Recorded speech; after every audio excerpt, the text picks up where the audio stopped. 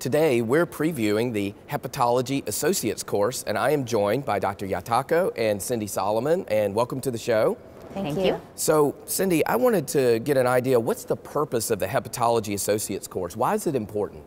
It's important because it highlights a wide range of evidence-based practice, from research to medical knowledge, and putting it out there for providers to be able to provide evidence-based practice to their patients and provide quality care, making it efficient and effective management of difficult patient populations.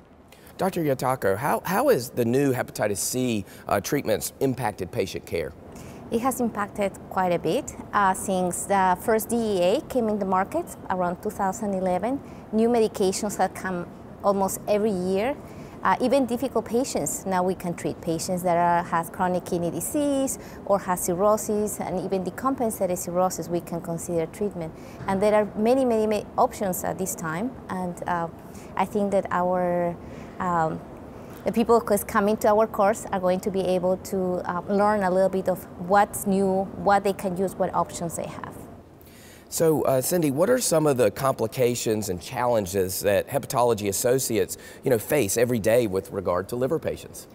The associate membership tends to follow the patients that are very complex. They need management in a variety of areas, all the way from ascites and edema through hepatic encephalopathy, hepatocellular carcinoma. So it's a very wide range. Besides treating hepatitis C, it's a long-term management of a patient, even through transplant.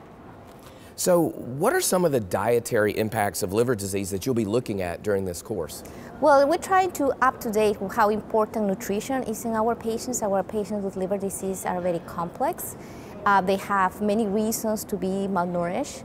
There is some old, let's say, belief, for example, that there has to be protein restrictions because of encephalopathy. So we want to make sure they have up-to-date the nutritional recommendations, supplements that they can use, and avoid the malnutrition and the sarcopenia, which is a very common complication in these patients and can impact their transplant if these patients go to transplant, or their quality of life as well. Well, let me ask you, how can this session better prepare associates for making decisions about difficult patients like, end-stage liver disease? Right. Well, because of the information that's going to be presented, they will be up to date with the current evidence-based practice and be able to provide the best, most effective care to their patients, which in turn will improve their patients' quality of life, improve outcomes, decrease hospitalizations. But really the main goal is the patient, making sure the patient is taken care of and providing the most optimal care. You have to be informed. Well, it sounds like it's going to be an exciting session. Thank you both so much for joining us today. Thank you.